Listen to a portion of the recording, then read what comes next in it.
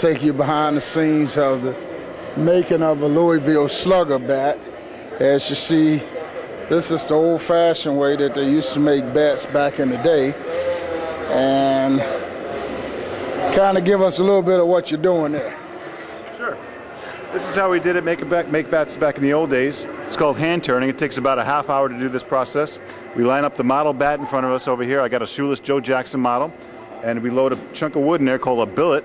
And again, it takes about a half an hour. Most of it's going to be done by eye. As we start getting closer, we use some calipers to measure our work against the model. We got to be real careful not to go too far, though, because if we go too far, we got a piece of scrap wood, we got to start all over again. But even up until the early 1980s, we were still hand turning bats for pro ball players. All of our bats were made by hand up until the early 80s for the pros. Now we've got machines that are much more accurate. They're accurate to within 1/100th of an inch. So virtually every bat that comes off the machines now are identical to the model that the ball player chooses from. So how long does it take to make it the new way? The new way, it takes about, on our CNC machines, it takes about 45 seconds to a minute. 45 seconds to a minute. And it takes me about a half hour here. Well, let's calculate the hourly wage of that. So this is Shoeless Joe. That's Shoeless Joe. Okay, can I handle this bat? Sure can. Man, this was, give me a little hand there, my protege. Man, this kind of big handle here. Yeah, they got thick handles back then. They was able to hit with these? Yep. Man, this hit over 400 with that bat. These some big bats here. But what would we not do with the modern day hitters? So who came up with the concept of filing them down, making them lighter and faster? It just evolved over time. It evolved.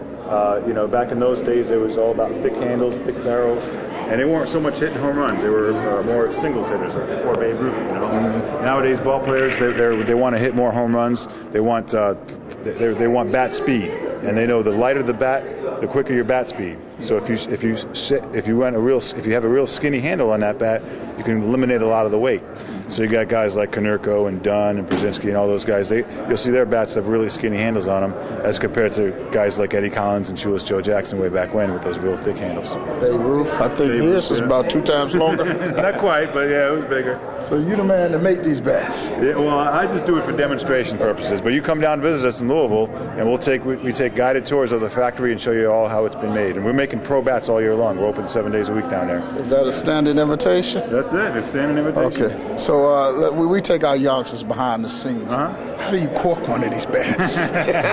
Well, when all the bats leave our factory, they're always legit. We make sure we're licensed by Major League Baseball. We got to make sure the bats are legit. Right. We got to make sure they're all right. But once they get to the clubhouse, you know, you might have some sketchy cousin or something. You know. Okay. The coaches take your youngsters behind the scenes of how Louisville make these bats. Yeah, we go take your youngsters on the road. Give me my mic back. See, there you go. He always want to be on the camera there. He go take your youngsters on the road and let you see the actual Louisville factory, how they make these bats in 1 minute. And they go make a line of the coach bats. We need some coach. There you go. We'll make some coach bats. Okay, there you go. All right, thanks a lot. Thank you. So it all starts off right here. It's kind of heavy here. They come from, we have our own mills that deliver to us 37 inches long, just under 3 inches in diameter. That's what we use to shape into our baseball bats. That's northern white ash. How many trees go into one bat? Well, it's all one chunk of wood. One chunk of wood. Out of a tree, we can get between 60 and 80 billets, these pieces of wood out of one tree. Okay. We're going to follow it from the time the tree come in to the time it become a bat. Time it's in the ball player's hand. There you go. And these are some of the players who you make bats for now? Yep, we got some old ones there, some new ones. You can hold those if you like. Shoeless, Carter Fisk, Robin Ventura, Louis Aparicio, and Adam Dunn. You got some heavyweights in there. All right.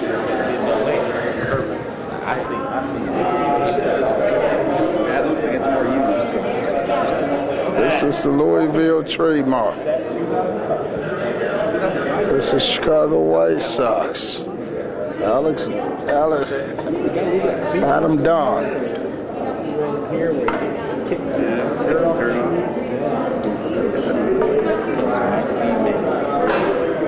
right. So we're going to line up our tour of Louisville.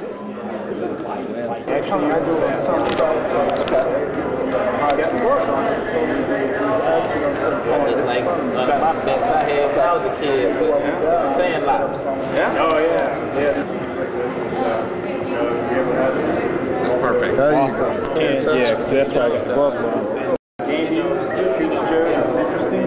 It's made after getting kicked out of baseball. So we didn't want to take off the baseball commissioner. So what we did was we broke his first name off, ran the last name on there, and said, hey, what are these bats named Jackson for? I'm like, well, I don't know, some guy named Jackson. Yeah. So, yeah.